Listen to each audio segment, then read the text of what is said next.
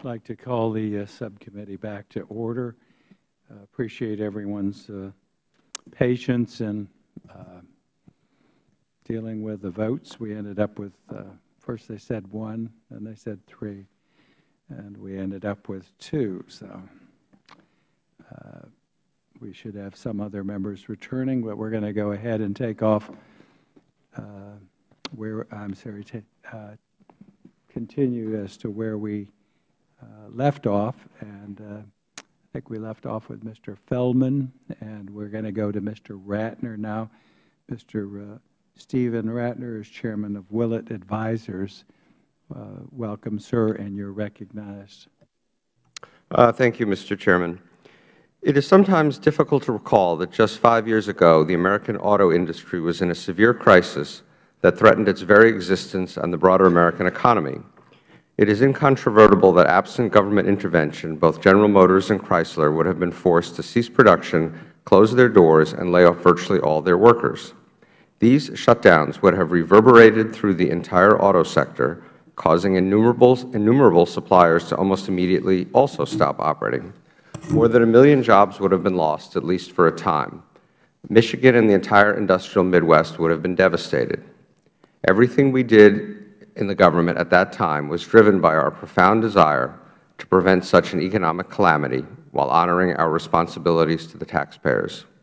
And by any objective measure, I believe our efforts were a success. Today, General Motors is once again profitable and healthy. It has gone from a company that was hemorrhaging money before the financial crisis to one that turned a $1.2 billion profit in its most recent quarter, driven by strong North American sales. The restructuring of GM's contract with the United Auto Workers provided the company with new flexibility to use its workforce efficiently and expanded its ability to hire new workers at considerably lower costs. And GM has vastly improved its product lineup so that it is once again selling the kinds of cars consumers want to buy and demonstrating the power of American ingenuity, engineering, and manufacturing. At the same time, the government is successfully winding down its ownership stake in GM and returning the company to private hands. Of the $51 billion that the taxpayers invested in GM, more than $34 billion has been repaid to the Treasury. And Treasury has stated that further GM stock sales are planned in the coming year. This makes clear that the government's actions were a necessary and prudent emergency measure to get GM back on its feet, not a permanent government takeover of private industry, as some at the time feared. This remarkable turnaround could not have occurred without significant restructuring at GM, a restructuring that regrettably but inevitably involved painful sacrifices from all of GM's stakeholders, but particularly its bondholders, dealers, suppliers, employees, and retirees. It is not easy to make these kinds of decisions under any circumstances. It was particularly challenging in the crisis atmosphere that GM was facing at the time. No one wants to get cents on the dollar of their investment or have their dealership closed or see their incomes or benefits reduced. These are personal pocketbook issues for those affected and unfair almost by definition. To understand the decisions that were made, I believe it is important to appreciate that the Auto Task Force had 2 overriding goals: to restore a viable and thriving auto industry while acting as a prudent custodian of taxpayer funds. To achieve these goals, we were guided by the principle that Treasury, as GM's investor and partner in bankruptcy, was entitled to set parameters and provide guidance to GM that was consistent with what would be commercially reasonable. In accordance with that principle, the Auto Task Force helped GM determine the broad strategic policies that would return the company to competitiveness at the least cost and risk to taxpayers. Day-to-day management remained the responsibility of GM. I know the subcommittee is interested in one of those decisions in particular, which was GM's decision to honor a pre-existing commitment to provide supplemental pension benefits or top-ups to certain hourly employees at Delphi, a critical GM parts supplier that was itself in bankruptcy. Other hourly employees and salaried employees at Delphi were not provided similar top-ups. Although I fully understand that it was painful for the salaried employees who saw their pensions cut, and perhaps made more painful by the fact that some of their hourly colleagues did receive top-ups, I believe the Special Inspector General's report makes clear that GM's decision to honor its top-up agreement in bankruptcy was consistent with a commercially reasonable approach. The Delphi hourly employees who received top-ups were differently situated from the salaried employees who did not. for reasons that predated GM's bankruptcy and the work of the Auto Task Force. GM had fully funded the salaried employees' pensions but not the hourly employees' pensions before the Delphi spinoff in 1999. At that time, the hourly employees negotiated for a top-up agreement from GM, but the salaried employees who were fully funded did not. As the Special Inspector General's report explains, GM was therefore under no obligation to top up the salaried employees' pension, and indeed doing so on its own initiative would have been like paying for the pensions twice. Such an action, while generous, would not have been consistent with the goals of restoring GM to viability or protecting U.S. taxpayers' investment. It is certainly true that in bankruptcy, GM had the option of refusing to honor its agreement to top up the hourly workers' pensions as well. Again, I think the Special Inspector General's report makes clear that its decision to honor the prior agreement was consistent with what was commercially reasonable. Those employees were represented by the UAW, the same union that represents 99% of GM's unionized workforce. The UAW was an absolutely critical party to bring to the negotiating table. They had the power to hold up a deal in bankruptcy or to strike, either of which could have been devastating to GM's efforts to get back on its feet and in turn to the U.S. economy. This disparity in bargaining leverage may not seem fair, but it was the reality. And as I mentioned earlier, GM extracted considerable concessions from the UAW in order to reduce GM's labor costs going forward and get it on a sustainable, profitable path. 5 years later, I think it is clear that the government's extraordinary intervention in the American auto industry has been a success. I deeply wish that the actions we took did not have to be taken, but I am proud that we avoided a devastating dissolution of this vital sector of the economy and gave the American auto industry the opportunity to once again lead and succeed. Thank you. Thank you. We'll recognize now Mr. Harry Wilson, Chairman and CEO of the MAVA Group. Welcome, and you're recognized. Thank you. Mr. Chairman, Ranking Member Connolly, and members of the subcommittee, thank you for the opportunity to testify before you today on this somber anniversary of the attacks of 9/11. I'm here to report your request on the 2009 auto rescues and the recent SIGTARP report on Delphi pensions. I'd like to make several comments on the report. First, I believe the body of the report makes clear that General Motors management acted in a commercially reasonable manner in determining how they would treat various groups of Delphi retirees. As the report makes clear, General Motors had a choice. Option A, they could choose to not provide any funding at all for Delphi's underfunded pension plans. Option B, they could choose to fully fund, top up, or even assume all of Delphi's underfunded pension plans at great cost. Or option C, they could choose to fund or top up only the plans they needed to preserve the viability of GM's own reorganization process. As the SIGTARP report clearly shows, option A was not a viable option. GM's CEO at the time, Fritz Henderson, indicated that if the pension benefit guarantee with the UAW was not assumed by new GM, there would have been a strike, and thus it was, quote, mission impossible. On option B, GM management believed there was no commercial justification for it, which would have involved assuming the pensions of nearly 70,000 salaried and hourly pensioners, a majority of whom GM had never committed to support after the 1999 Delphi spinoff, a group that included 20,000 salaried employees, 18,675 hourly employees, and 2,000 other employees. And at Delphi itself, none of the prospective investors in Delphi had indicated any willingness to maintain Delphi's pension funds. So unfortunately, there was just no contractual or market-based support for option B. And that left only option C, the path GM ultimately pursued, where they agreed to assume existing top-up agreements only in cases where they felt they needed to in order to successfully emerge from bankruptcy and operate successfully thereafter. The record clearly supports these facts. However, I do need to disagree with and correct for the record several characterizations made in the summary and conclusion sections of the SIGTARP report. First, the report makes several points criticizing the commercial approach which the auto team was tasked to utilize. For example, SIGTARP implies the auto team worked too closely with GM management in developing a viable plan for GM's restructuring. However, the facts at the time and the results since repudiate this criticism. When the auto team was first formed, GM had already failed multiple times to develop a viable plan on its own, and the Treasury, and thus the American taxpayer, was funding multi-billion-dollar monthly losses with no end in sight. Time was of the essence.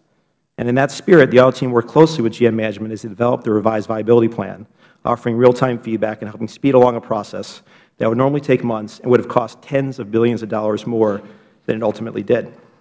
This was exactly the type of work which the auto team had been created to do, to determine if there was a path to viability for General Motors, and if so, work with management to achieve that path. The commercial success of General Motors since this work was completed is beyond dispute. Just last week, a Bloomberg article on the resurgence of the American auto industry stated, quote, "Detroit has come full circle from bankruptcy to boom. Those fatter profits come from trimmer companies that radically restructured operations, shed debts, and overhauled their lineups." SIGTARP also argues that Treasury inadvertently created negotiating leverage for the UAW due to its aggressive timeline for the restructuring process. Nothing could be further from the truth. The UAW had enormous leverage because they represented nearly 100% of the GM hourly workers with the skills to manufacture cars, and they are prepared to use that clout to press certain key issues. Nothing else in the restructuring process provided them any additional leverage, nor did they need more. Furthermore, the SIGTARP report is silent on what viable alternatives, if any, there might have been to the path GM pursued. Like all choices in the real world, all the difficult decisions that were made during the auto rescues were about a series of trade-offs, of bad and less bad options. For example, SIGTARP implies the auto team should not have established such an aggressive restructuring timeline. However, all industry commentators, GM management, and the auto team itself, in fact, not a single contrary voice that I'm aware of, were convinced that GM could not survive a prolonged bankruptcy. As a result, there was no viable procedural alternative to a very rapid Section 363 sale. Moreover, Section 363 sales like this have been done at times in the past for exactly these reasons. So in reality, neither GM management nor Treasury had a practical alternative, unfortunately, to the course that was followed.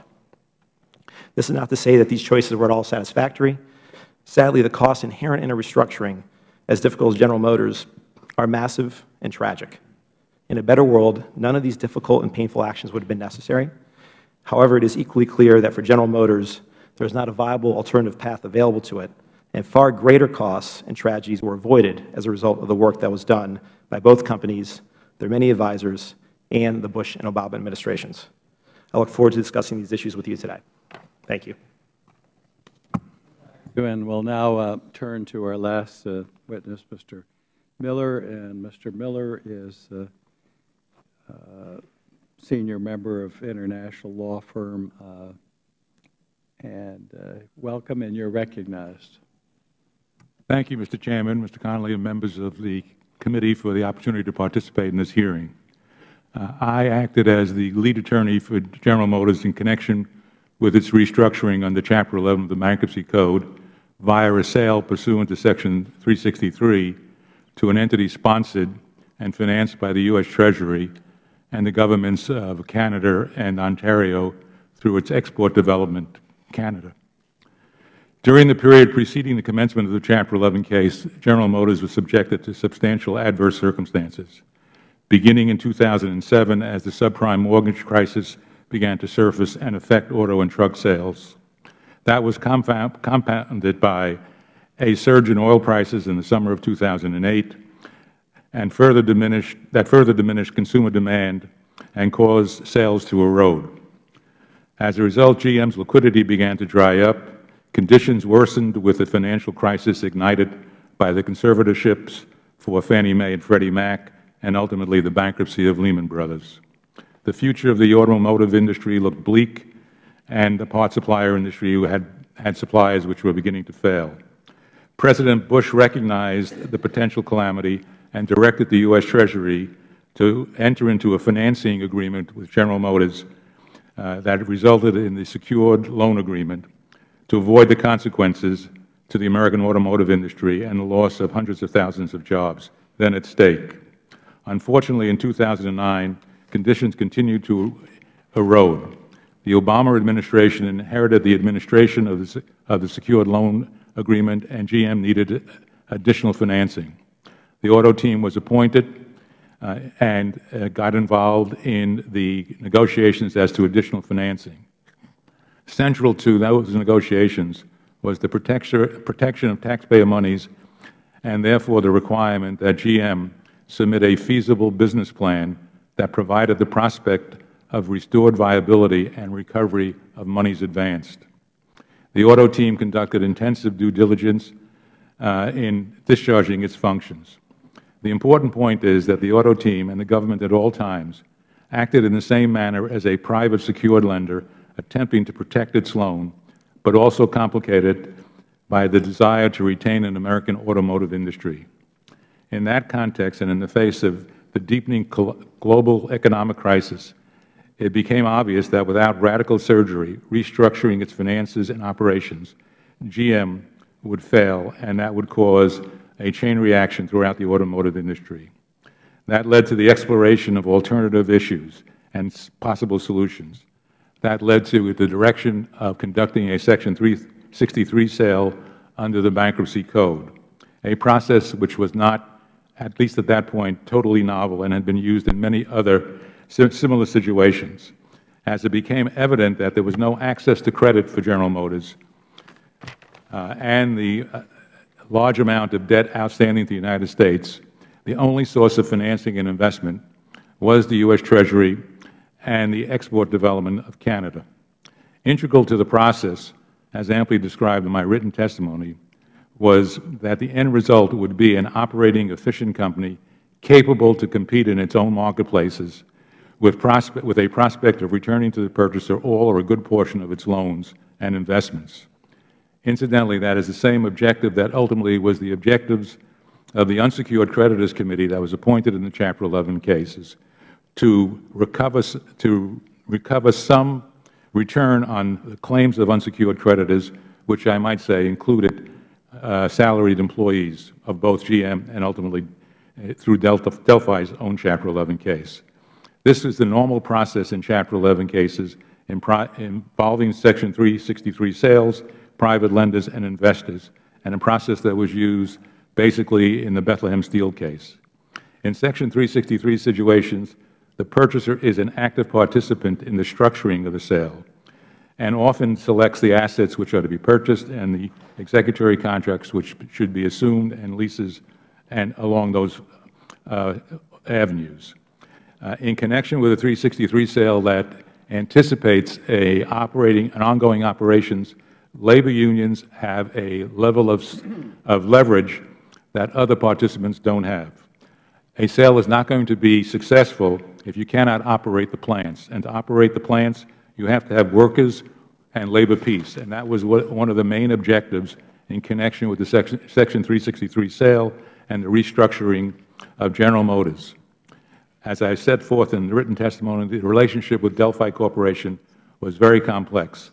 Delphi was a major supplier to GM, and without those supplies, it would have been impossible for GM to continue to operate its plants. 60% of steering parts came from Delphi. The two Chapter 11 cases, in some respects, were joined at the hip. It turned out to be a very successful operation. GM is successful, Delphi is successful, and I think the government and the GM management did a great job in coming up with a feasible plan. Thank you for this opportunity. Thank you, and I thank all of our witnesses for their testimony, and we'll turn to questions now. First, I want to talk to the Special Inspector General, Ms. Romero. I just about fell out of my chair when you cited the number of convictions and also the people charged with stealing from TARP. Could you repeat that again for the record? Absolutely. I really appreciate you raising this. So SIGTARP is a law enforcement agency, so we conduct criminal investigations. As a result of our investigations so far, 151 people have been charged with crimes, and 111 of them have been convicted so far. The others are waiting trial or guilty. 111 convicted. Good. Yep. 58 of those. Let me just tell you, good work. I don't think any of the American people, I mean, TARP is always touted as such a success and everything, but it looks like when you open the cupboard, the rats find their way to the cheese and steal a lot of it. When we talk about this whole topping up of pensions, this wasn't a normal bankruptcy. It would have been handled quite differently, wouldn't it, Ms. Boberg, if this was a regular bankruptcy?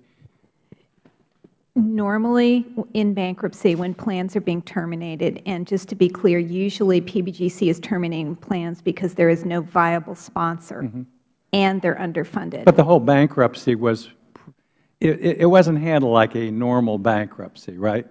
From a PBGC perspective. What was the difference in this and how this was handled? What made these terminations unique was the presence of GM. Yeah. But again, the whole difference in what was done here is the topping up, and again, what took place was that they were using what? That's the question. Can you answer that? Anyone knows? Taxpayer money? Is that the truth? It's a little unclear because it's all fungible. I mean, we were not looking to track that. I know, but where the hell did the money come from? Excuse the expression. It came from the taxpayers. Even Mr. Miller, the minority witness, just said that it was taxpayer money, and most of it's deficit money, 40 cents on a dollar. But that's the difference. I've been in business, and you file bankruptcy, and you go through a court proceedings, and there may be some protection of pensions through pension guarantee fund if you're a participant, et cetera. But the difference here is that the taxpayer money was making up the difference. Now, some of you all participated in it was the President's Automotive Task Force, Auto Task Force. Raise your hand if you participated. Okay, 3 here. Okay, do you all participate in the Poughkeepsie meeting? Did you participate in the Poughkeepsie meeting, Feldman? No? Not familiar. You weren't there? Were you there, Ratner? Were you there, Wilson? You mean the Poughkeepsie-Delphi mediation? Yeah. Yes. But the other two were not. So you're the only one at the table that was there, right? I think that's correct. Okay. And I understand there were union representatives at that meeting, and that was the basis of a lot of the discussion that was taken prior to making a final decision as to how this was going to all play out. But there was no one no one from the non-salaried side of the equation, was there?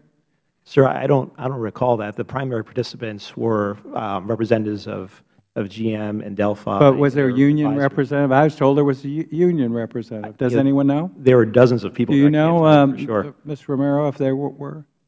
There were dozens of union representatives? No, there are dozens of people. I can't tell you for sure who was. Well, I'm told there was no one representing the non-salaried, where a lot of the decisions were made, which seems a little bit unfair. And again, I can I ask you who you think was representing the unions? Because I don't recall anyone there who did. I was told that there was representation. And was it by a source that was no, there? by my staff, and they're usually fairly reliable. Today's only Wednesday. Okay. That's about a confidence. Mr. Ratner, too, you talked about this being a success, and GM and Chrysler wouldn't make it without it, but others made it without it, Ford and a whole host of others. Isn't that correct, too? That's correct. Yeah, and they made good decisions. I mean, I was in business. I would have loved to have somebody fund me when I had losses or wasn't making money or was on the verge of bankruptcy. But here, again, I think the principal difference is that we used taxpayer money for the bailout. Does anyone have any idea, Ms. Boberg, of how much money was used for, I heard there was some resolution of liability for health care? We did not look at the VEBA, is I think what you're asking about, the retiree health. Yeah. I know that there had been some provision, perhaps in the but I was told settlement. that was also part of the bailout. We did not look at that. You don't know? Do you know, Ms. Romero? I don't know the exact amount, but I was trying to clearly part of the bailout. Figure out how much the pension top-up cost and health care, any of the money that probably will not be paid back to the taxpayers. It won't be paid back as opposed to some of the other money. Is that correct? The estimated amount, this is what GM and Treasury were working with at the time for the top-up of the union employees, this would be all the unions, was $1 to $1.5 billion. And that won't be paid back. There's no mechanism for that. No, it's not separate than the TARP funds that have to be paid back anyway, where Treasury expects a loss. All right. And again, we only have one person that was at the Poughkeepsie meeting, so we'll try to find out exactly who was there. My last question is, I've only chaired this with, and Mr. Connolly is my ranking member since the beginning of the year.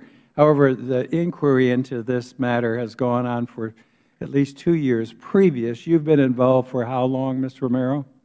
3 years. And how would you describe the folks from TARP and Treasury, all the government folks that were involved, pension guarantee, as their cooperation as your investigation has gone forward?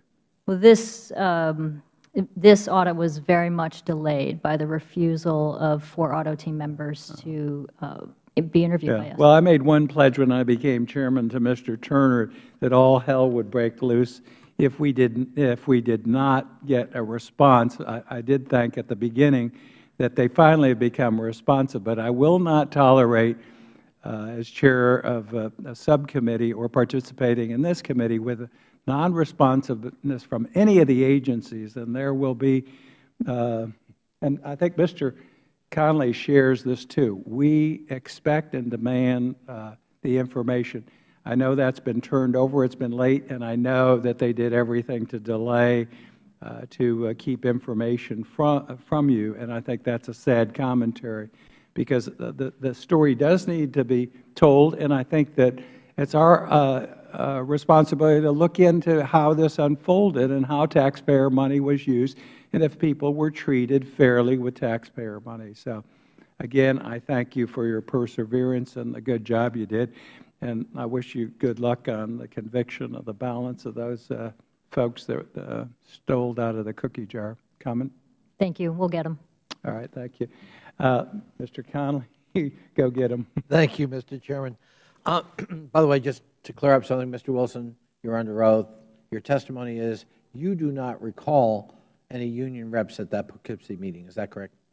That's correct. Thank you. I don't recall that. Just want to get it in the record. Since you were the only one at the table who was there. Ms. Boberg, I think I heard you characterize the bankruptcy as unusual. Is that correct?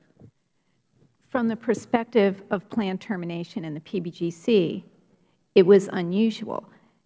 PBGC's role in it was, as it has been with other terminations, we were asked to look at the perspective of PBGC, and we looked at the 10 largest terminations. And, everyone, of course, has its different twists and turns, but they were all pretty much the same. PBGC is mainly governed by ERISA, so most of what they do is in statute. What was different here with the top-ups and the presence of GM, if Delphi had emerged in bankruptcy and tried to top up the plans, PBGC would have given the plans back. Gotcha. Because if they could do that, right, any employer could do that. If I may, because I want to explore the narrative here that some are trying to establish. Let's go back. The top-off GM negotiated at the time of the spinoff of Delphi was with the unions. Is that correct? Yes. At the time, the union workers being represented, their pensions weren't fully funded. Is that correct? Correct. The salaried workers who now are complaining about the fact that they didn't get topped off, unlike the union workers, in fact, they were fully funded at the time of the spinoff. Is that correct? Yes, their plan was overfunded. Subsequently, something happened. So they were fully funded. The union folks weren't. The union folks negotiated a contract to try to correct that and get a top off. Salaried workers didn't. No taxpayer dollars yet.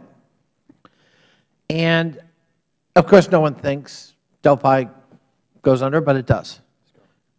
And I'm sorry? Mr. Connolly, if I could interrupt for just a moment, and I'll give you additional time. As you're having this discussion, that's not necessarily a complete characterization of what the issue is. As Ms. Boberg knows, the issue also is on the termination and on the funding itself, right, and on the dispute of the assets. So certainly on the top-up, and I just want to make certain that her answers are understood to be limited to just this issue of the top-up. Thank you. There are multiple other issues leading up to termination, yep, that are at risk. I thank the Chair. Yeah, I'm just trying to key off on the narrative here to make sure I understand what happened and when. But you're right. Obviously, there are other issues that we have to. You're quite correct in addressing. So subsequent to the spinoff, things went south. Yes.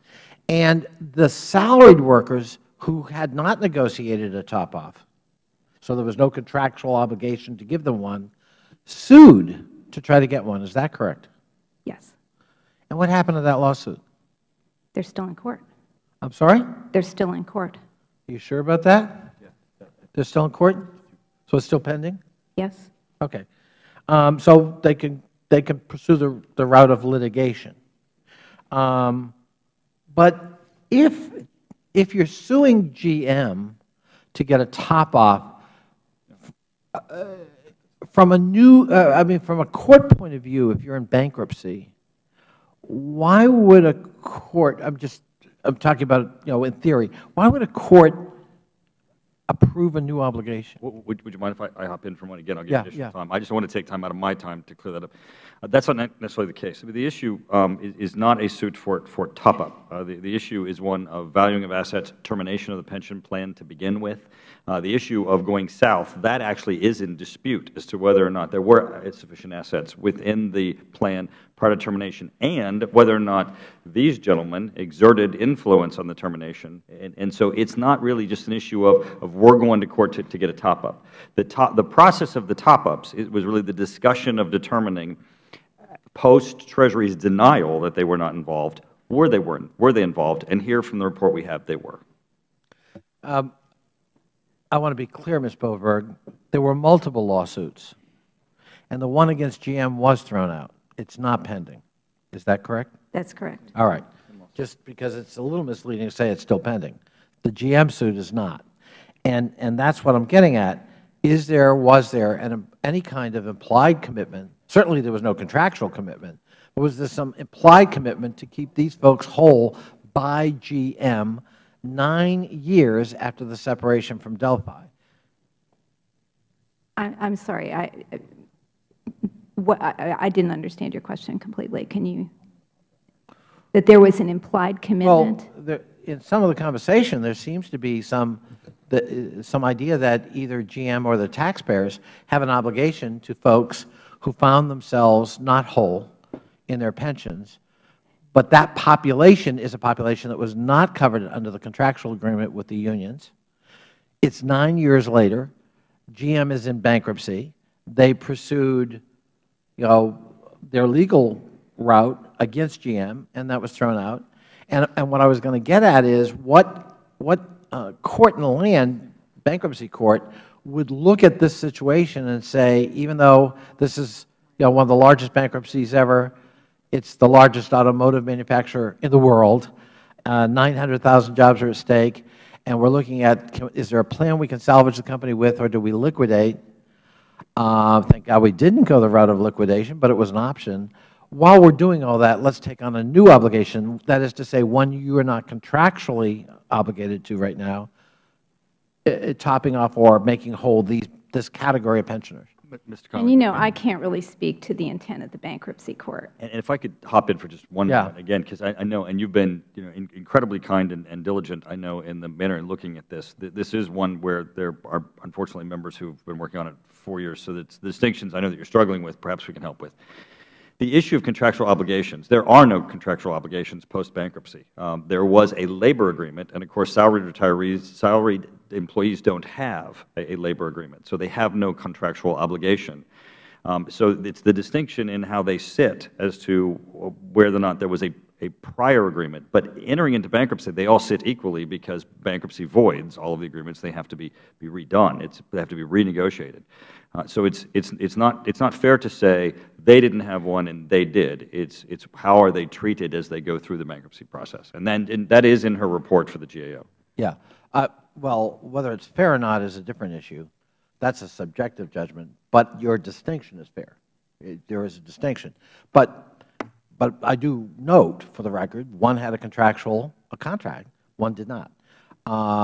One was whole at the time of separation, one was not. And there's no evidence, but correct me if I'm wrong, that somebody from Treasury or the administration politically decided, help this group, not that group. Or is there, Ms. Boberg? We reviewed public documents. We in fact separated a bit, and I guess I would ask Nikki to talk about our methodology. Fair enough. I'll turn to Ms. Romero. I'm just asking whether you GAO encountered anything. Ms. Romero. I'm a little bit lost. What was the question? Well, I'm trying to lead us up through this narrative with the help of my good friend. Sure. Excuse me, Mr. His Conley. question was with respect to the top-up. Is there evidence that you uncovered that established that it was solely politically motivated? Well, just Or at like- all politically motivated? Well, just like in all of our audits, we look at everything. So what we were interested in is what were all the reasons, all the factors and considerations that went into the decision that GM and Treasury made on the top-up. So we didn't exclude one factor or focus on one factor, and we did not find evidence that the political clout of the UAW was a factor in GM and Treasury's decision. Thank you. Mr. Chairman, I think fairly my time is probably up, and I thank you for your guidance.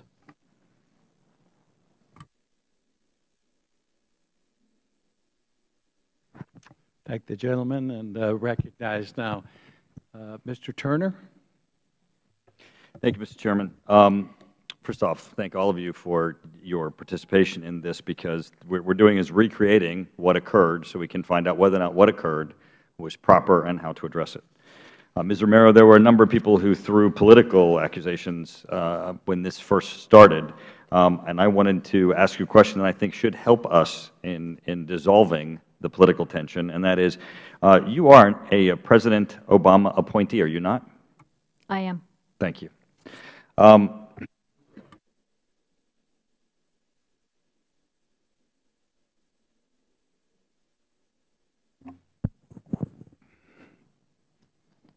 According to the SEC website, November 18, 2012, the Securities and Exchange Commission charged former Quadrangle Group principal Stephen Ratner, yourself, with participating in a widespread kickback scheme to obtain investments from New York's largest pension fund. I'm going to ask consent that the portions of the SEC website concerning those charges be entered into the record, and the full text of the complaint on the kickback scheme and the pension fund. Without objection, so ordered. Mr. Ratner, did you pay a settlement in that matter? Yes. What was it? What was the amount of that settlement? It was about a little over $6 million. I think it's, according to their website, $6.2 million that you paid to settle that claim of a kickback scheme with respect to a pension fund. Mr. Ratner, you indicated that the decisions that were applied with respect to the pensions were those of commercially reasonable. Could you define commercially reasonable for me? Commercially reasonable in our minds would be decisions that a private actor would make in order to ensure, in this particular case, that money that was being invested wisely. When you considered that private actor, would you consider a private actor that was involved in a kickback scheme for pension funds, or those that had not been? You don't have to answer that, Mr. Ratner. Thank you. Ms. Bovberg, you were in Dayton, and you did an excellent job describing the GAO report, and I greatly appreciate your distinction of that your report is not, as Ms. Romero's is, a detailed analysis of documents and records requested from the government and the Treasury Department and reviewed. You did, in your report, specifically dedicate a section to, I believe it is on page 9, the issue of Treasury's multiple roles. When I did my opening, I indicated that part of the concern in all this is that Treasury, through TARP, became multiple people. I mean, that Treasury is on the board of the PBGC. Treasury became new GM. Treasury became the bondholders and the some of the equity holders. You indicated this. You said in previous reports we also have examined the challenges posed to Treasury due to its multiple roles as a private pension regulator and a GM shareholder, as well as having its secretary serve on the PBGC board. Now, you testified earlier, which is why I want to clarify this. You said, well, PBGC viewed this normally. Now, you've not reviewed all the emails that we have and that Ms. Romero has, so the word normally I'm a little concerned about. So let's just go back to what I recall you having said in Dayton and end it with this. In Dayton, you said those Treasury's multiple roles did have the appearance of a conflict of interest from which you were concerned and noted in your report. Is that still accurate today? Yes, and I'd like to ask Ms. Clowers to jump in because she leads our auto work at GAO and was probably, in her report, was the first place. We'll get to that in a minute because I only have 5 minutes and I have to get back to Ms. Romero, but we'll take your answer for the record. Ms. Romero, in the GAO report, they state this sentence, well, in their testimony today, they say, as we reported in 2011, Treasury officials said, which is why the distinction of GAO looked at public documents, that while Treasury did not explicitly approve or disapprove of GM's agreeing to honor previously negotiated top-up agreements with some unions, it agreed that GM had solid commercial reasons, which is that distinction that Mr. Ratner tried to explain to us of what the definition of commercially reasonable is. In your written testimony today, I believe on page 44, you state that the auto team made it clear, no, that was another provision, that they specifically did approve of them and played a role. And could you talk about those two roles? In your report, you talk about the two things. One, that as the purchaser, they had a construct in the agreement that required that issues that were over $100 million and that related to pensions must be approved by them. And secondly, from the dialogue that you reviewed, that you understand that they were involved. So could you explain those two issues to me as to how that statement that GAO looked in the public records is not accurate? So, let me talk about what we found. This is what I opened with in my opening statement. There was no way for Treasury's role to be advisory. The TARP loan agreement from 2008 sets up basically two roles for Treasury. For the big things, like things over $100 million or big decisions like the collective bargaining agreement, Treasury has the approval rights. They are the decider. There's other things where Treasury would just give advice to GM. The top-up only appears in the collective bargaining agreement. It's not some separate agreement. And the discussion of the top-up has been confusing so far because it's been as if the top-up was somehow a separate agreement that was separately negotiated, and GM made a decision on it and came to the auto team and said, we'd like to do this. None of those facts are what we found to have actually happened. It appears in the collective bargaining agreement. The other part of this, not just Treasury's rights to approve the collective bargaining agreement, Treasury became the purchaser in bankruptcy, and that changed everything as well. Mr. Miller, in his written testimony, and he was GM's bankruptcy lawyer, says that the U.S. Treasury acted in the same manner as other secured creditors would act in selecting the assets it would purchase and liabilities it would assume. And that's what Mr. Wilson told us, and that's what GM officials told us, that GM officials told us we weren't in control. We could make recommendations, but it's ultimately up to the purchaser. An obligation that would be assumed would be the collective bargaining agreement and all of the obligations that were in it. Therefore, it was Treasury's role, direct role, to make that decision as the purchaser, just like they did with any other obligation that the purchaser took on. Thank you for the additional time. I see my time has expired. I look forward to the second round. Recognize now Mr. Ryan. Mr. Ryan. Thank you, Mr. Chairman. Thank you for holding this hearing, and I appreciate everyone's participation here. This is obviously, for me, representing Ohio, Northeast Ohio, is a bittersweet moment, which is why I'm thankful to be able to sit here and be able to be on this committee, of which I don't normally sit, because Ohio has benefited greatly from what has happened in the auto industry in the past couple of years. 1 in every 8 jobs in Ohio is related to the auto industry, and that makes its way down through the supply chain, as you well know.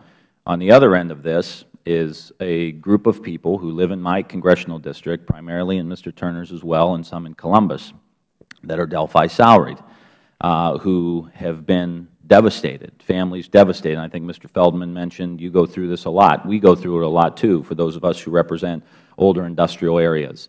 And I hope, as we talk about bankruptcy, this is 1 or 2 bankruptcies that we're talking about. And I hope I get as much enthusiasm from my friends on the other side about reforming bankruptcy laws for all Americans, because for me and my congressional district, this has been going on for a long, long time. That's not what this hearing is about, but these are people who have been not made whole and who have been harmed, and we're here to try to figure out how to help those people. But there's a broader issue that I'll set on the side about bankruptcy laws, and I'll be looking forward to support from the other side of the aisle to reform those laws. Like the Delphi salary folks who sat in my office the other day said they would be willing to help us make those changes. To sit in a meeting with these folks who didn't do anything wrong, paid money in, had a pension, were ready to go, worked hard their whole lives, and sit here and hear the stories, as I heard the other day. I walk into a room, 2 or 3 of the 8 people sitting there I call coach, because they were a former coach or a coach in our community. These aren't people who make a cajillion dollars just because they happen to be white collar. These are hardworking people who, in my estimation, got a raw deal, and we're trying to figure out how to make this whole. I want to make one other point as well. There's a lot of splinter unions that were involved here. We talk a lot about Delphi salaried, but there is a list of splinter unions, the machinists, electrical workers, Michigan Regional Council of Carpenters, Local 687 and Interior Systems, International Brotherhoods of Painters and Allied Trade, Sign and Display Union, Teamsters, Boilermakers, Operating Engineers, Catering, Restaurant, Bar, and Hotel Workers. Lots of other splinter unions are in the same position. So I don't want us to forget anybody as we go through this process. I also would like to say that the people responsible for the bankruptcy of a company like Delphi that's having a ripple effect throughout our community are the ones losing their pension over this whole thing. And clearly something is terribly wrong with the bankruptcy system. But let me just say, these guys can't go back, these men and women can't go back 25 years and say, okay, this is what our portfolio is going to look like because of this bankruptcy. They can't go back and do that. And I want to say very clearly that I do not believe that Congress or the retirees still have a complete picture of what happened in this situation. And if it's determined through the evidence produced here or in the court or in the lawsuit that Delphi salaried retirees and the splinter unions were unjustly harmed due to politics or favoritism, that they must be made whole. And I will continue to pursue that. So let me get to some questions here. First question is going to go to Ms. Bovberg, who testified a little bit about the GAO report in 2011.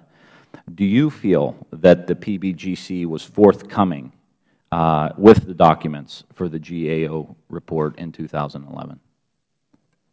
I did. We had no reason to believe they were not. So recently the Court has ordered PBGC to turn over additional documents as well, and communications. And is it of your opinion that those new documents or that new communication would somehow influence the 2011 report? No, because when we approached that report, we were very clear that there were a number of questions that the requesters asked, and we took the ones that we could deal with in public documents. And, we might talk to PBGC people or Treasury people for clarification of a public document. We did not interview the auto team. We did not look at emails. That was a question that was about whether Treasury had exerted political pressure in this process, and GAO did not feel that we could do that work, that was more appropriate for an IG office, hence the split between our methodologies. If I could take an extra minute here, Mr. Chairman. One of the things I want to ask you is about the range of recovery ratios with regard to the terminated plans. And did you feel that the PBGC in any way left monies on the table with those plans that maybe could have bumped the value of the plan assets? There's some discrepancy between the Delphi salary folks. Maybe, Nicole, you'd like to touch upon this as well, whoever can answer it best. There's some discrepancy where our folks, salaried folks, are saying, well, we think we could have gotten a lot more revenue for the plan. Do you believe in your participation in this case that there were monies possibly left on the table? We did not see that. We saw that out of $7 billion owed on these plans, PBGC got $700 million in recoveries. That's not really outside the range of what they've gotten in the 10 largest terminations. They did better with airlines. They got up to 38%, but on some they got nothing. They try to do what they can. So we didn't evaluate a particular foreign lien or something like that, but we did look at the process and whether they followed it. And what we saw was that they followed the process as they have with other terminations. And most of it is required by ERISA, by the pension law. I know I'm way over my time, so I'll yield back, Mr. Chairman.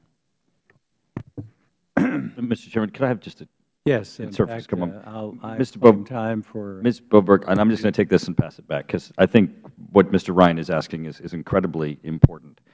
I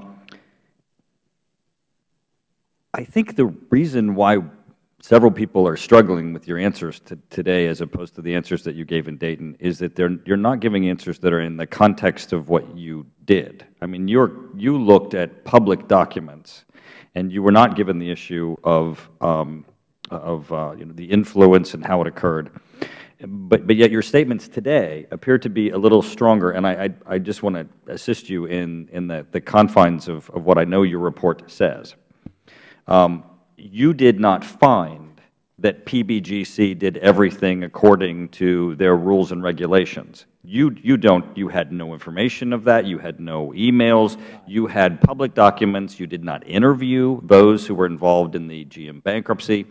So to state that conclusion, which actually is the subject matter of ongoing litigation, is far more expansive than I think you intend, and I think that's how the panel is hearing it. So I want to give you a chance to confine your answer back to, I did not find anything that would indicate those in the things that in the documents that we reviewed. It's not that you can conclusively say that everything was honky-dory, correct? We did not do a compliance review. Thank you. You're correct. What we did look at was how might this termination have been different from others. And you found nothing that told you difference in the public domain, but you had no access to the others. And that's why you were helpful to us, but you can't give a conclusion beyond that. And I think that's what we've kind of struggled with. And we can't talk about motivations of people. Right. That's what we So don't. I appreciated your work. I appreciate your dedication to it, your statements. I just want to make clear its limitations for today's purposes. Thank you, Mr. Chairman. Mr. Turner, if you want to take an additional 3 minutes, you can just continue, and then I'll take. Thank you. I'll yield to back to this side, and then myself. So, Mr. Feldman, second round. I believe, and let's hold for I believe that you're under oath, and we've met before in this format, and I struggle on the issue of the auto task force involvement. As you know, GAO does a report that says, Treasury says that they weren't involved in the top-up. Ms. Romero's report says conclusively that obviously Treasury was involved, and extensively because of, one, by the terms of TARP you were required to be at Treasury, and two, you actually were because you looked at the documents and the like. I have previously asked you, and I'm not saying that you have misrepresented anything to us, but I have previously asked you and struggled with an understanding of your role in the discussion on termination of pension plans. Because I believe that it's been unclear to people trying to determine what occurred that you were involved in discussions with respect to the termination or non-termination of pension plans of old GM as they went through the bankruptcy process. Now, you don't deny that, right? You don't deny that you were involved in discussions with respect to the termination or non-termination of pension plans from old GM as they went through the bankruptcy process. Is that correct? Congressman, just to be clear, of old GM? Well, or GM that's going through the bankruptcy, of the existing plans as it went to with respect to going forward in the bankruptcy, and new GM. In contrast. Let me shorten it. Sure. Were you involved in discussions with respect to termination or non-termination of pension plans in the GM bankruptcy? Of General Motors as opposed to Delphi. That was the distinction I was asking you. I see.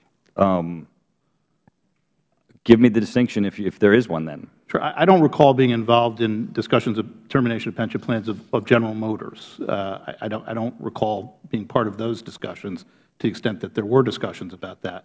With respect to Delphi, certainly I spoke with Joe House from the PBGC, who communicated to me what the PBGC's thinking was with respect to the Delphi pension plans, both on the hourly side and the salary side. Okay. Let's stop there. And yeah, I said mine was broad pension plans because I wanted you to give me to walk me here.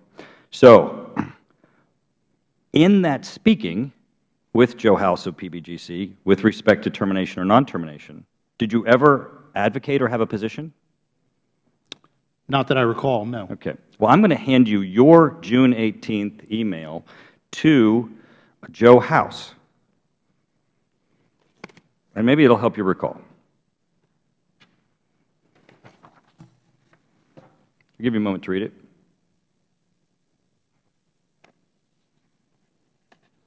Because the question I ask you is specifically structured with respect to your own email.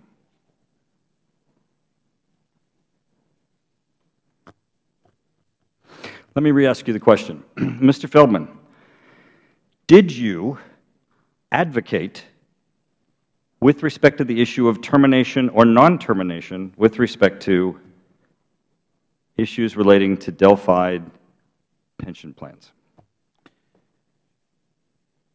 I recognize what the email says. I still would disagree with the word. word If you're not going to answer yes, I will just read it for the record.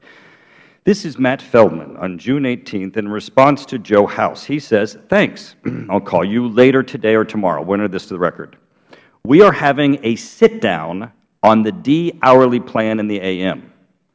There is a split as to what should happen. There are some wanting to see it terminate. That's you, been advocating. The next word is hard. I've been advocating hard for our deal, emphasis on our deal, because that would include you, and I believe that will be the conclusion, meaning I've been advocating hard for our deal and I believe that I'm going to win. I believe that will be the conclusion, but wanted to give you a heads up. Mr. Feldman, you didn't say you didn't do this. You said you didn't recall it. The email speaks for itself. I'm going to ask you the question again. Did you advocate with respect to the termination or non-termination of a Delphi pension plan? As part of a broader understanding with the PBGC, obviously I did. That's what the email says. But it's very narrow and, frankly, misleading to just say, did you advocate for a position on the pension plan, which is I terminate. I said terminate. That's your word. I'd like to put it into a broader context. Mr. Feldman, I'm only using your word, which is terminate. I'm putting nothing else behind that. So for the record, your answer is yes, this is your email, and yes, you did advocate, as this says, hard, with respect to the issue of termination or non-termination. I'm going to turn to Ms. I'll yield my time and come back to Ms. Romero. And to be fair, I yielded you the balance of the time, so you had the full 5 minutes. And then I had given Mr. Conley some extra time, so the other side has about 30, 45 seconds extra coming. Let me yield to the ranking member who has arrived. So you have 6 minutes, Mr. Ranking. Can you hold on for a second? I've been watching, just real quick, I've been watching this clock. Can you explain that timing again to me? Because I've seen, I counted about almost 10 minutes just since I've been sitting here. And I came in when you gave him 3 minutes. I gave him an additional 3 minutes. Oh, I see. I gave him my time. Okay. Okay. We're in the second round, and I gave him my time. I see. Okay. All right. And then he took some of it, and I said, well, go ahead and take the balance of your time. Okay. I got you. And then he went over. I keep this pretty good a lot, Mr. Now, I just want to make sure that so right now you have 6 minutes. Thank you. And you know, if you want 10. Very well. Then I'll give him more time. Very well. Thank you very much, Mr. Chairman. I know you to be a fair man. That's why I've always admired you. And I really mean that. Mr. Romero, I want to thank you for your thorough audit. I, for one, I do sympathize with the Delphi salaried workers whose pensions will not be what they thought and planned on. That's a very sad situation, very unfortunate situation. I was surprised to learn from your report that the Delphi salaried workers' pensions had been fully funded at the time Delphi spun off from GM in 1999. Is that right? Is that correct? Yes. Those pensions were fully funded when Delphi started as an independent company. Is that right? Yes. All right. Now, Mr. Boberg and Ms. Clowers, it's my understanding that the salaried pensions actually overfunded at the time of the spinoff. They were overfunded at the time of the spinoff. Do you know the exact figure? It was close to 120%. So they were overfunded. Hello? Are you talking to, are you saying something? Okay. Yes, all right. overfunded. So something happened between 1999 and 2009 that caused the fully funded pensions of Delphi salary workers to become underfunded by 2009. Ms. Romero, what happened and who's responsible? Who's responsible for the plan being, fully funded? That would be Delphi. Yeah, and so it was Delphi management who did not continue to make pension payments, and their failure to make payments resulted in Delphi salaried workers with underfunded pensions. Is that a fair statement? That is correct. All right. Now, Ms. Romero, your audit probed the decision about what to do about those underfunded pensions. The question came up in the context of GM's bankruptcy in 2009, during which the United States government provided a loan and then a debtor in possession financing to enable GM to survive as a domestic automaker. Is that correct? That's correct. Now, the SIGTARP report identifies the reasons GM officials did not want to top up the pensions of the Delphi salaried employees in 2009. Let me read from your report, Ms. Romero. It says, GM's CEO told SIGTARP that Mr. Boyce, that's GM's treasurer, had explained that if GM found a way to fund the top-up during GM's bankruptcy, it would be as if GM had funded the plan twice.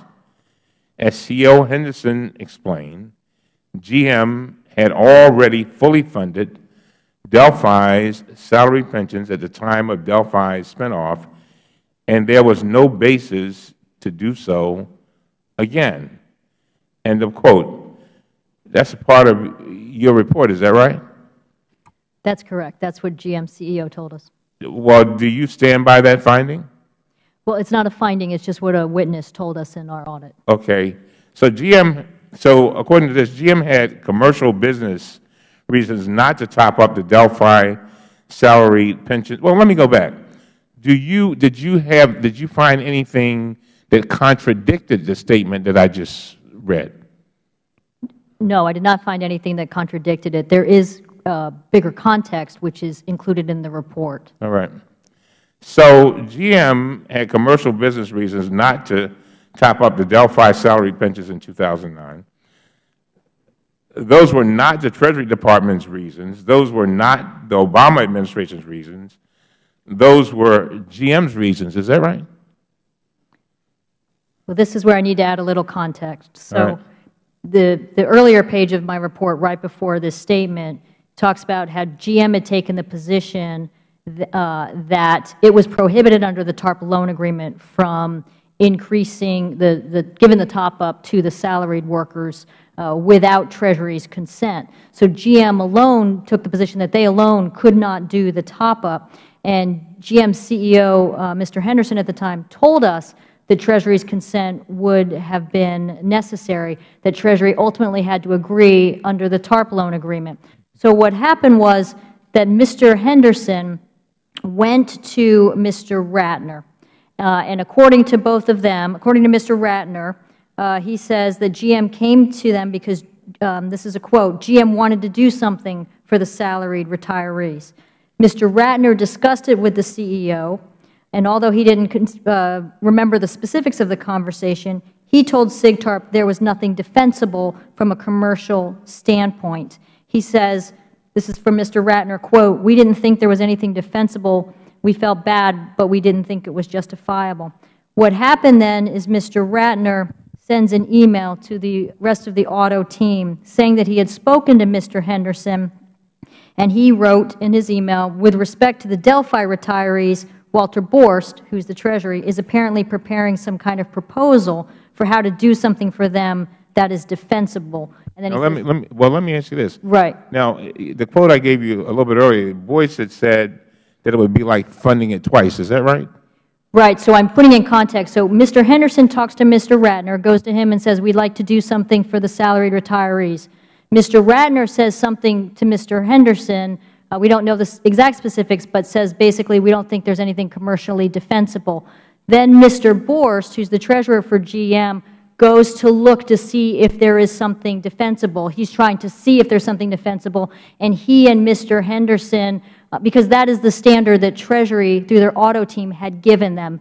It's not necessarily GM's standard. The commercially reasonable standard is the standard that the auto team had given. And remember that GM took the position that Treasury had to make the decision on the salaries, that they did not have authority. So then Mr. Borst goes to try to prepare something that would fit into Treasury's standard, the commercially defensible standard, and comes back and he and Mr. Henderson can't come up with anything. Explain that commercially, the standard that you just talked about. Explain that to me. Sure. The commercially reasonable standard doesn't exist other than through the auto team and through TARP. It's the marching orders that the auto task force, through Mr. Summers and Mr. Geithner, give to the auto team as to how they should be making decisions. And so there's no definition of it or standard. It's just interpreted, and it's interpreted by the auto team that means to act like a private investor is essentially how they take it. They tried to do that every time. What we found in our audit was they made some decisions that were not what a private investor would make. So, for example, deciding not to move the headquarters of GM through Detroit, which would save money. These are other governmental concerns that come into play that a private investor wouldn't have. And so that commercially reasonable standard, commercially defensible, is the auto team standard. It's not necessarily GM's standard. It's the auto team standard. And so that's what they were looking for. Right. Let me just, I'm running out of time. Let me just get to Mr. Miller. GM's treasurer and CEO made an assessment. GM had already fully funded the salary retiree pensions 10 years earlier when Delphi was spun off from GM. They got the money, but they had no contractual agreement that obligated GM to further top up those pensions, as I understand it. Mr. Miller, isn't that how you read the report? Is that how you read it? I can't hear you. I'm sorry. Yes, sir. Mr. Ratner, Mr. Feldman, and Mr. Wilson, is that finding by the SIGTARP about GM's actions and reasons for not giving Delphi salary and retirees a top-up consistent with your memory?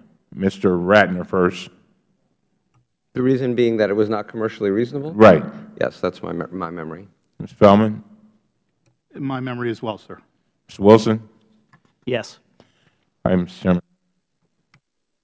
Okay, I calculated I have approximately 2 minutes left in this round. I've not asked any questions. I gave my 5 to him. And then Mr. Ryan would be next. Do you want to go first, Mr. Ryan, and I'll save my 2 minutes? Thank you, Mr. Chairman. Mr. Ratner, there were some discussions about terminating the plan. Can you talk to us about how those discussions went? I mean, a lot of this stuff, there's still a lawsuit and things going on with documents being released. But from your vantage point, can you enlighten us about what those discussions were when it came to we want to terminate the plan? When you say terminate, you're referring to the salary plan? Yes. The discussions were very much, I think, along the lines of what you've heard the last few minutes, which is that we understood that the failure to provide any financial support to the salaried plan would leave those retirees with reduced benefits. We were not happy about that. We didn't think it was obviously a very good outcome for them. We spent a considerable amount of time thinking about whether there was anything that we could recommend be done for them, and we concluded that it was not commercially reasonable or defensible as a matter of normal bankruptcy procedures. You said to SIGTARP in my reading of it that GM officials had been too generous in the past, and the auto team had to dial that back a little bit.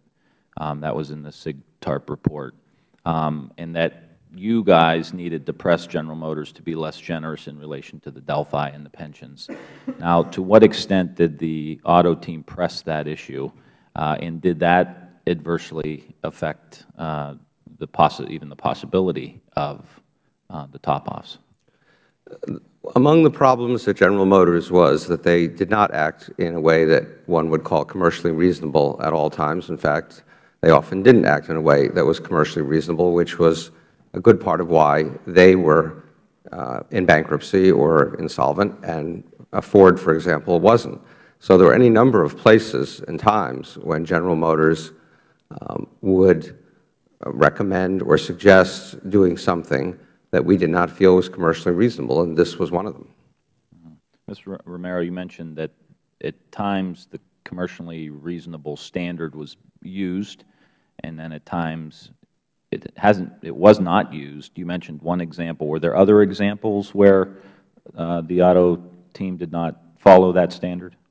So let me be very clear here. I think what our report talks about, and this is what we found, they tried to use the commercially reasonable standard and act as a private investor, but in the end they were still the government. So there were broader concerns that a private investor would not have. I'll give you a few of them. One, to invest in GM in the first place, when no private investor was investing in GM, according to what GM's CFO told us. That was done out of concern about saving GM because of the impact a GM failure could have on the broader auto industry. A private investor wouldn't necessarily have those same concerns. Two, deciding not to move GM's headquarters out of Detroit for reasons about how it would impact the city of Detroit. Mr. Ratner talks about this in his book. Those are not considerations that a private investor would normally have. Another one was deciding when they made the additional TARP injection as a loan to fund the bankruptcy, rather than take it as debt, which is what it would be, they were worried about too much debt being on GM's books. So they decided to convert that to an equity interest, an ownership interest in the new company.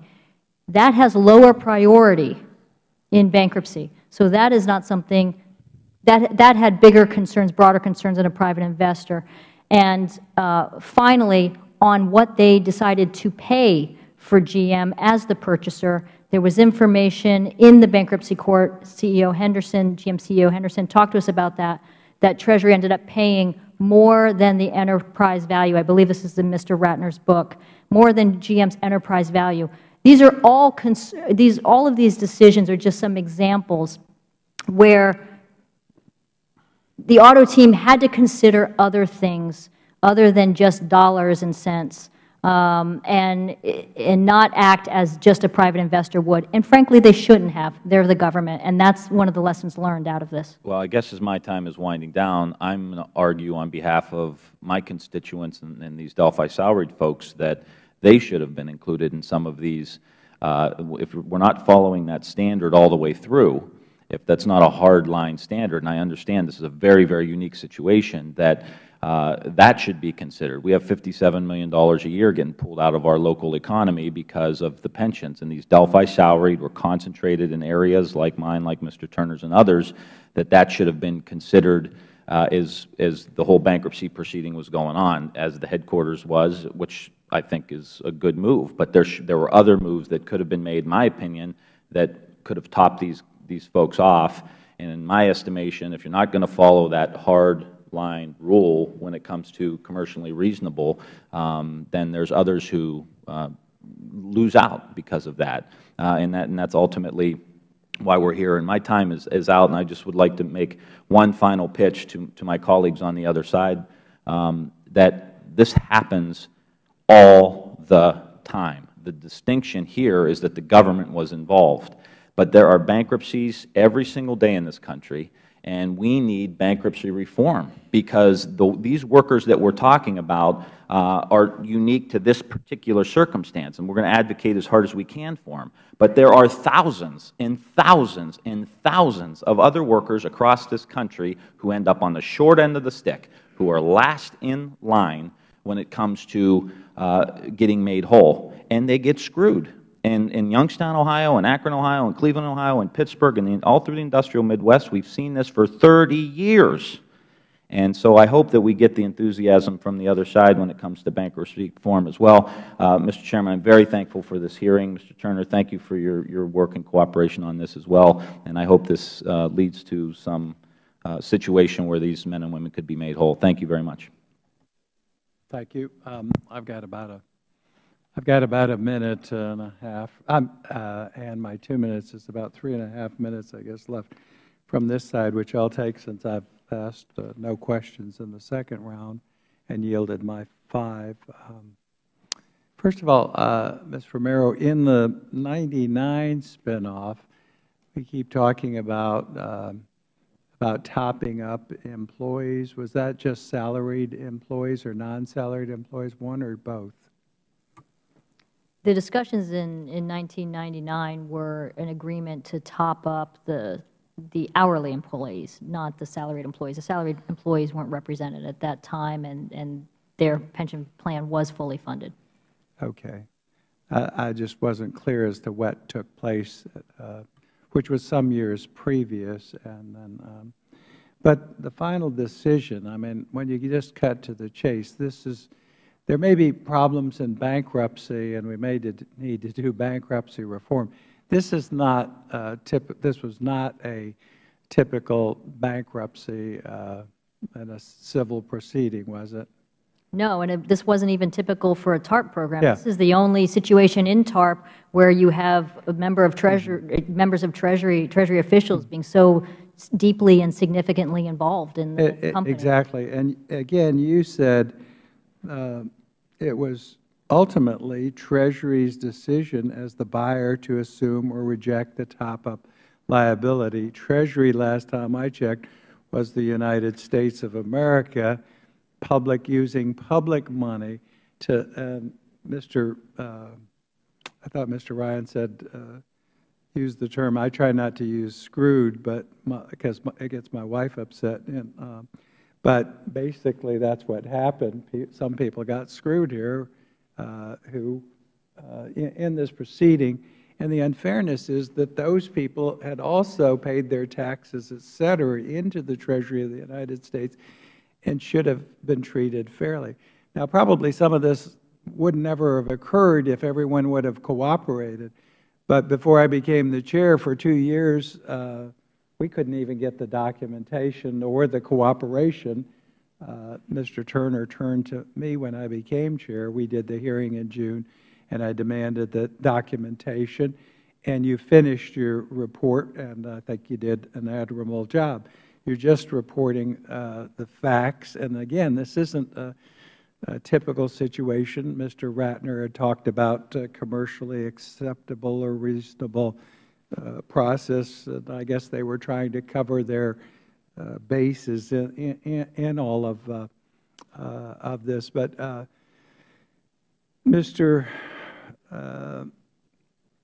Wilson, you testified last summer that unions did not receive special treatment. Is that correct? I believe so, yes. You did. And Ms. Romero, did you say in your report find that unions received special treatment in the GM bailout and the bankruptcy proceedings? Well, Treasury gave additional leverage to certain stakeholders, and those were two, the UAW and the bondholders. But they gave, again, something special to the union folks, right? They established the hierarchy of who would get a deal cut prior to the bankruptcy, and those were the two groups that the auto team picked. Mr. Wilson, any change in light of their findings? No, that's just not correct. The UAW and the bondholders had enormous leverage because they were critical components of a potential restructuring transaction. That's why they had leverage, and that's why they were important to the deal. It wasn't because of anything that Treasury did, as I described both in my written and verbal testimony. And what were the non-union employees, chopped liver? Unfortunately, anyone who didn't have a stake— They were just dumped overboard. No, that's not. But again, the union side maybe they were entitled to this on the top up, and I have no problem with that. But what I have a problem with is thousands of people left behind, and we're using taxpayer money for the top up. And we also had a testimony today of $1 billion that won't be returned to the Treasury. So I don't view that as fair for all. And Mr. Ryan, Mr. Turner have to go back and face these people. I faced some of them at the hearing we held in June. Ms. Brooks isn't here. She told me one person that she ran into this week is basically homeless, who was one of these employees that she talked to this past week.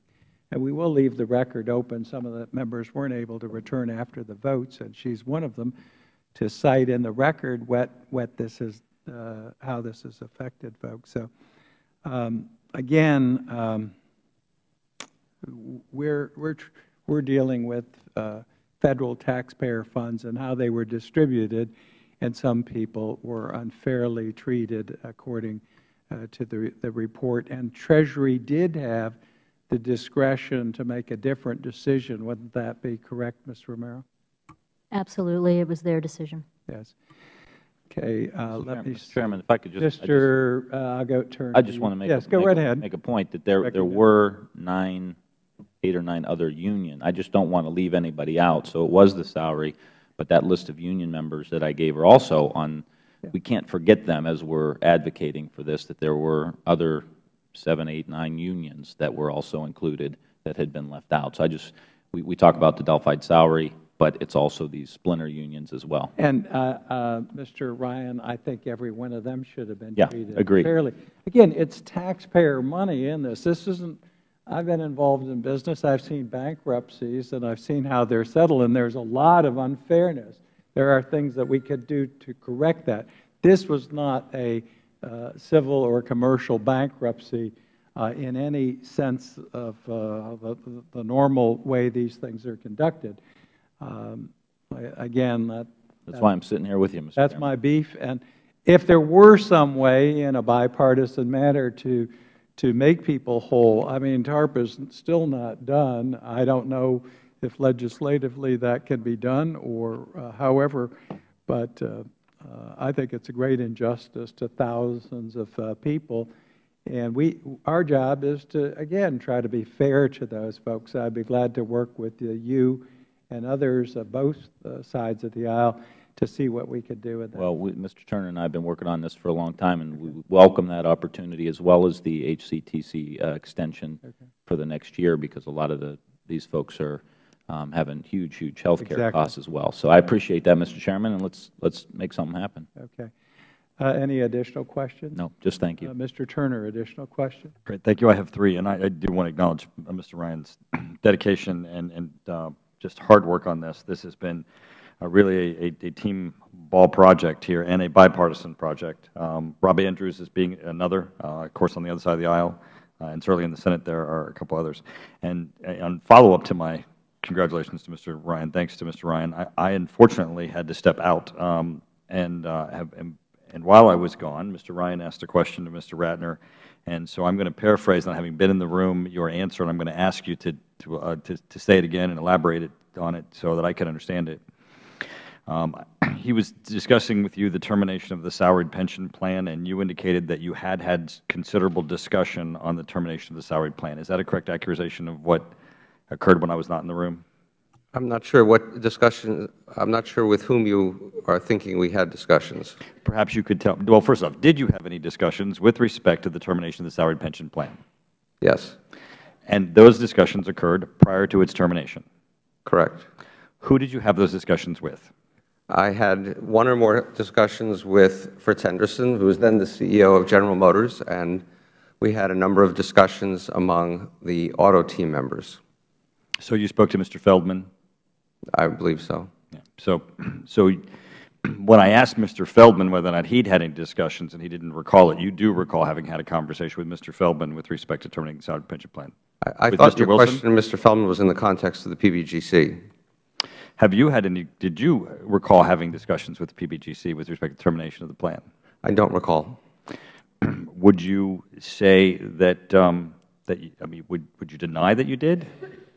I said I didn't recall. So you don't recall whether or not you did also, or didn't, right? That's I mean, you correct. could have. I could have, but I don't recall. Well, luckily, with the subpoenas that have been issued, we're going to get even more of the information, because Mr. Feldman had no recollection of his discussion with respect to termination of the pension plans until I handed him his own email. And Mr. Ratner, I look forward to addressing that issue with you again, with perhaps your own emails. Mr. Wilson, one of the issues in the GAO report is this concept of the conflicts of interests. The multiple roles of Treasury is, I think, the heading in the report. And we talk about Treasury having a, the Treasurer on the board of PBGC.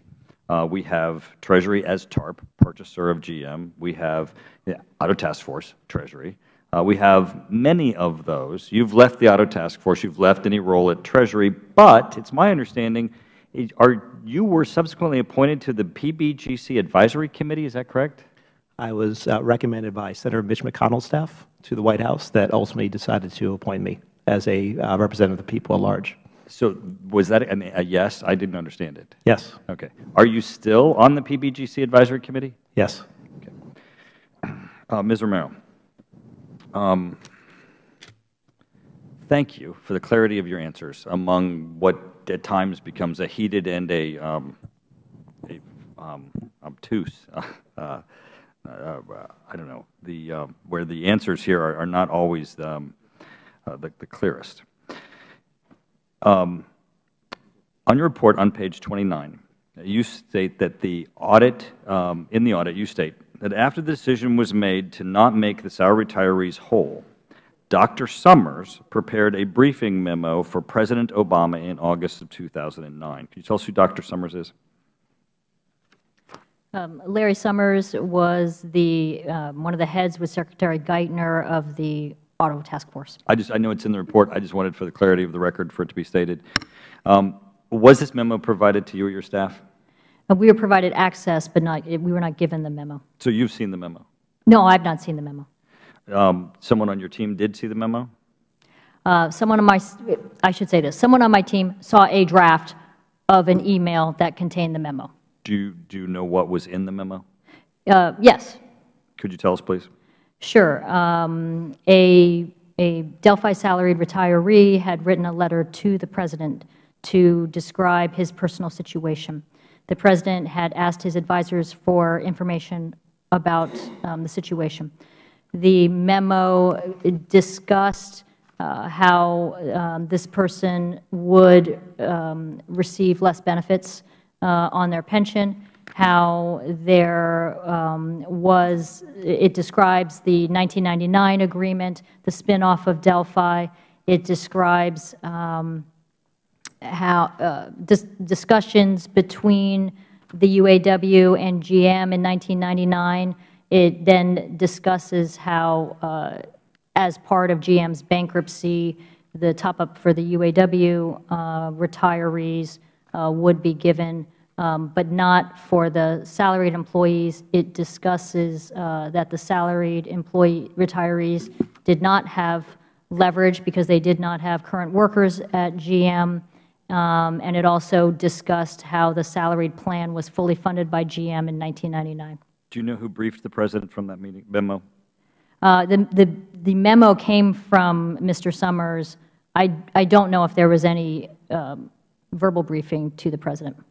And no action to reverse the decision came from the President of the White House that you're aware of after the memo informing the President that the salary retirees lacked the leverage of UAW? That's correct. We did not see any change or any action taken after the memo to the President. Ms. Romero, I'm going to read something from your written statement that I'd like you to elaborate on, because I think it really goes to the issue of the power and authority that Treasury exerted here. You say, an auto team official told SIGTARP that the auto team's approach with GM was to push them and to question them. And another one said, we pushed GM toward making the changes necessary to becoming a viable company. And when asked how is it that this was done? At the bottom of the paragraph on page 12, which is the third paragraph down, the auto team official said, well, they could, but then they couldn't exist. I mean, as I said, as the lender, we had a fair amount of leverage.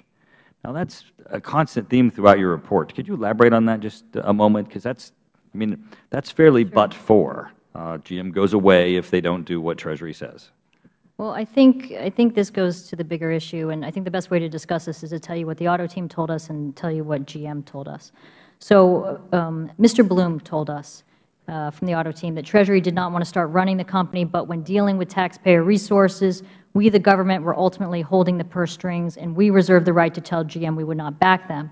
So when we asked Mr. Bloom how the auto team conveyed its preferences or nudged GM to see things the way the auto team did, given that ultimately GM could do its own thing, that's when he said, well, they could, but then they couldn't exist. I mean, as I said, as the lender, we had a fair amount of leverage. GM officials told us, there's just a couple statements. One, ultimately, it was that GM is not in control and GM is totally dependent. The auto team replacing the CEO was an early indicator that Treasury, as the main investor, would have significant influence over GM's decisions and operations. GM officials told us the auto team was pushing GM to be tougher and take more significant actions other than what we would have done on our own volition, that GM put forward recommendations, but ultimately the purchaser made decisions, which was Treasury. So there were a lot of situations that we found where the auto team can take the position that they did not intend to have significant influence on GM's decisions and operations, but we have GM officials telling us that they felt that they were not in control and that the auto team did have significant influence on GM's decisions and operations. So the auto team may not have intended to have significant influence, and they may not believe that they had it, but they did. And if I could just take 2 seconds, I want to read one part in Mr. Ratner's book, which is very much on point. This is quoting from Mr. Ratner's book. Larry, meaning Mr. Summers, Larry had pushed us from the start to play down Team Auto's role and keep the emphasis on GM and Chrysler managing their own affairs. That ended up being partly true of GM in the sense that Harry, meaning Mr. Wilson, and his team tried to set parameters and assumptions for its executives in the hope that they then could produce the specifics of a restructuring plan. And he goes on to say, in reality, the talent and determination of Harry, and then he names David and Sadiq, who were on the auto team, were what really drove the process. As we drafted press statements and fact sheets, I would constantly force myself to write that GM had done such and such. Just once I would have liked to write we instead. And that's what Mr. Ratner wrote. That's consistent with what we found, that the public statements Treasury made downplayed their influence, downplayed their role. Thank you. Thank you. Thank you, Mr. Chairman. Connolly, I yield you 10 minutes. Thank you, Mr. Chairman. I want to come back to that in a minute, but Mr. Wilson, you objected that Ms. Romero was inaccurate when she said Treasury gave leverage to the union and bondholders. You weren't really allowed to explain your objection. Please do so now. Sure. There was no doubt that UAW and the bondholders had a lot of leverage, but it was not in any part as a result of Treasury actions or anyone else's actions. They had a lot of leverage because they were critical actors in a restructuring. You need the UAW to manufacture cars, and therefore they were critical for that, and they would always be critical. And the bondholders were critical because they were a large stakeholder. Even though they had no ongoing involvement, they were critical because they could object and hold up the proceedings and cost the taxpayers lots of billions of dollars in a prolonged bankruptcy that would also imperil the potential viability of General Motors. So, good point you're making here, that the leverage they had was self-created by virtue of their power over many years. It wasn't something conferred upon them by Larry Summers or Mr. Ratner. That's correct. Mr. Miller, Mr. Ratner, Mr. Wilson, Mr. Feldman, any and all of you, but here's GM facing bankruptcy. Why would they choose to honor these union contracts? Could there be a good business reason to do that, or is it just because somebody somewhere said, take care of the unions? Is it at all conceivable there could be a business reason if you want to save the industry and save GM through the bankruptcy process and have them come out whole, that you might want to honor that contract? The issue is that without honoring the contracts, there wouldn't be any workforce. And the last time that GM, I forget the year, allowed a strike to go on, it was exceedingly expensive and almost destroyed the company. To operate and become feasible, you must have the workers who produce the product. And that was a prevailing theme, even though the negotiations were very difficult with the union in trying to get concessions. But it's a long history going back to Walter Reuther of a lot of adversity. But without a labor force, there is no feasibility. And as far as the GM management was concerned, if the United States of America wanted to pay everybody and GM not file a bankruptcy petition, that would have been perfectly fine. But from my observation, what the auto team was concerned about is how do you protect taxpayer money? If you're just going to open up the door and everybody's going to be paid, well, then you don't need the bankruptcy. But the bankruptcy is a zero-sum game. There's only so much value, and the fight is who's going to share in that value. And there are priorities that are commanded by the bankruptcy code, and there are business reasons why, unfortunately, from my perspective, unions have a lot of leverage. And the question is, how much money are you going to put in? From my perspective, again, the United States and Canada operated as if they were secured lenders. They were trying to protect their investment. And after all, you're talking about a company which, as people have described here, prior to bankruptcy, was too lax. They took on too much credit. They gave out too much money. Well, what this task force was trying to do is to make sure that GM stayed within the line of what would be feasible to get to a viable company. And in retrospect, and again, I'll invite others, would it be fair to say, looking back, that actually that kind of worked out? Yes. That it was a wise business decision not to vitiate the contract or ignore it? From my perspective, yes. Mr. Ratner, Ms. Romero quoted from your book a conversation you had with Larry Summers. Would you comment on her comment? Yeah, Ms. Romero, I don't think fully understands the difference between being involved in day-to-day operations and being involved in a restructuring. And she sort of tossed those back and forth without making the right distinction. We had no involvement in the day-to-day running of General Motors. We did not decide what kind of cars they were going to make. We did not decide which plants were going to function. We did not decide how much they were going to discount their new model. We didn't pick new models. We didn't pick executives. We didn't do any of the things that one would associate with the, quote, day-to-day running of the company. The section she read from my book pertains entirely to the efforts that we made to affect the restructuring of General Motors, in which we were heavily involved. We were investing, well, ultimately, a total of $50 billion, I think $12 billion of it under the Bush administration, into the company, and we had a responsibility to the taxpayer to be sure that money was invested wisely. And if we had not been involved in those restructuring plans, if we had not pushed back on General Motors, if we had not insisted on a viable restructuring plan, then I would be relatively confident in saying we would be sitting here in front of you having a different discussion, which is, why were you not watching over the taxpayer money? Why were you not involved in this restructuring? Why did you not insist that it was being done on commercially reasonable terms? Ms. Romero, you have heard Mr. Ratner's explanation, and from his point of view, you perhaps misread what the nature of that conversation was, namely it was focused on restructuring, not on day-to-day management and operational decisions. So earlier, when I talked about the actions of what Treasury's influence was, what I did was I read quotes from Mr. Bloom, who is not here, on the auto team, and I also read quotes from GM officials. And I think this is what's important. And this is what I was saying earlier. It may be that the auto team went into their job not intending to get so involved or have such significant influence on the decisions and operations of the company. And it may be that as they sit there today and look back at what they did, that they don't think they had that influence. But ultimately, the only one who can say whether they felt that influence was the company itself. And what the company officials told us in interview after interview after interview after interview was that they were not in control, that the leverage was held by Treasury.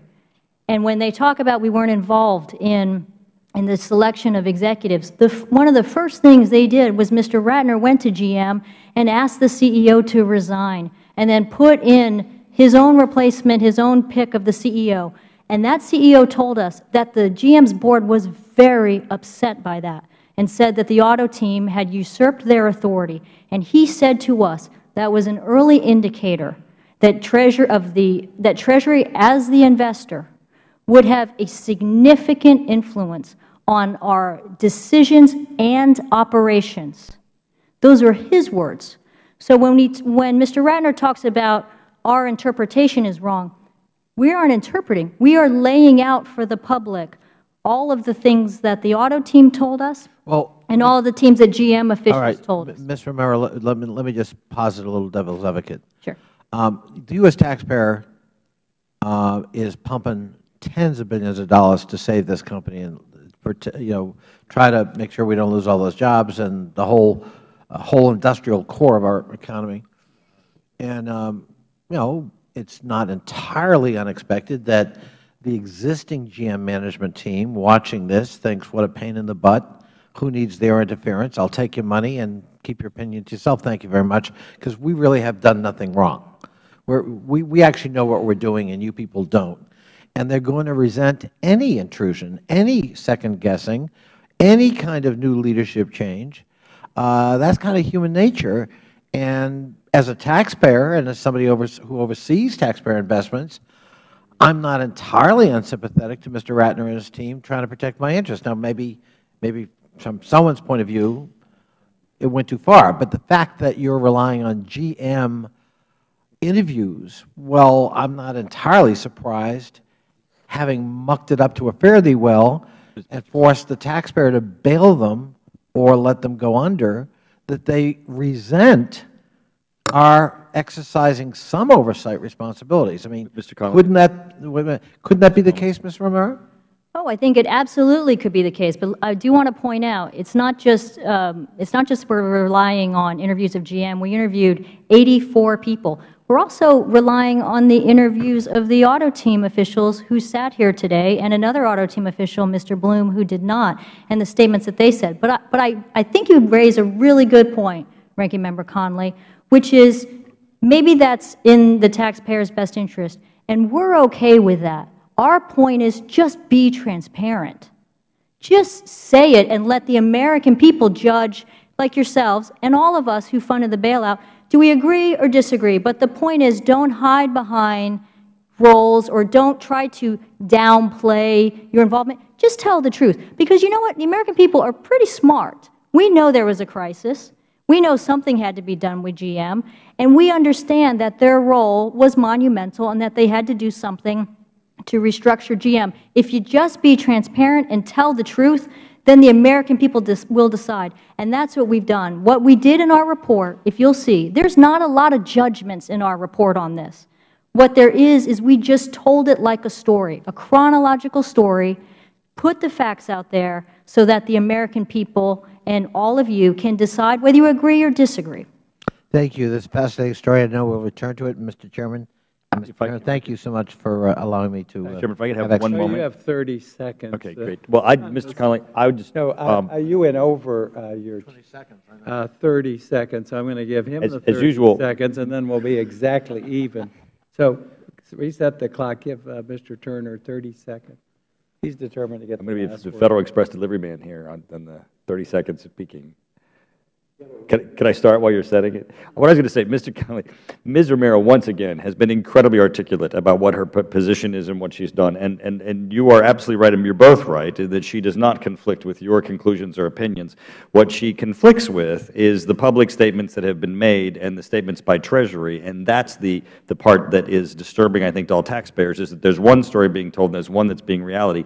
And it's not as if they relied on interviews. They had papers and emails.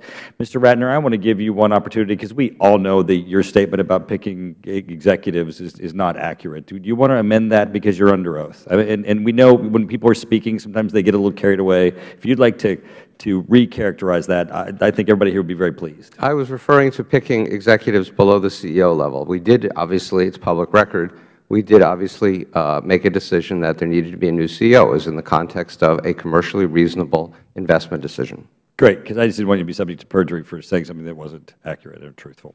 Thank you. Okay, I think we've even missed, well, unless anyone wants to go another round. Okay. Well, I think everyone's had ample opportunity. I know we could go on. And there are additional questions. There are questions for members that are not here that will be submitted. And with concurrence of the minority, we're going to leave the record open for a period of 2 weeks. And I will advise the witnesses, too, that they may submit questions to you to respond, which will be part of the record, made part of the record.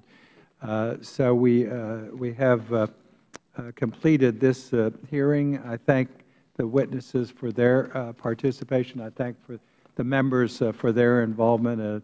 I think it is an important issue. I'm sorry that it was not resolved before Mr. Connolly and I took over the subcommittee. But again, we now have the report of the Special Inspector General. We have additional information. If we need additional hearings to resolve pending issues, we'll conduct that. But I promised a field hearing, which we conducted, and a Washington hearing as we completed and got the SIGTARP report. So I thank all of you for your participation. There being no further business before the Government Operations Subcommittee, this hearing is adjourned.